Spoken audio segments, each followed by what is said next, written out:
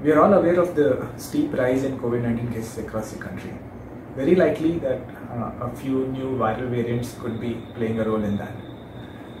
We are aware of the new variants that have come up across the world in other countries, first identified in the UK or South Africa or Brazil, etc.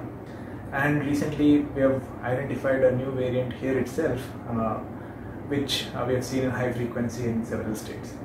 Although there is no clear indication that this virus is responsible for the new rise in cases, very likely that we will see new variants that could be associated with more infectivity or a more severe form of COVID-19. All this makes it very clear that it is crucial that we keep tracking how the virus is evolving, what new changes are happening in its sequence, so that if the new viral variant which is important comes up, we are aware of that and we can take appropriate action.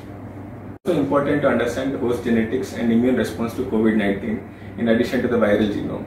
Many studies which have been done in the West have identified several genes which predispose a patient to have severe outcome. Since we have a distinct genetic makeup, it's also important for us to understand what genetic factors actually predispose for severity of the disease. And this can help in identifying patients who require more attention. So genome sequencing for the COVID virus is very useful at the moment, because it tells us if there are new variants emerging or if there are new properties in the variants other than the infection. And we have to therefore, to get the best out of the sequencing efforts, we need to collect samples from as spread out geographical locations as possible, so that we on a regular basis, once or twice a week, so that we can pick early if there is a new variant emerging.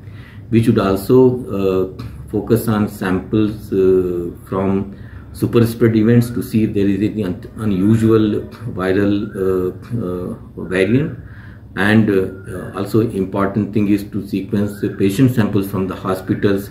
If patients are having, if a group of patients are having higher mortality or more severe features or different response to the treatment, and genome sequencing can then, if there is any relationship with the variant, and therefore the treatment or care can be organized that way.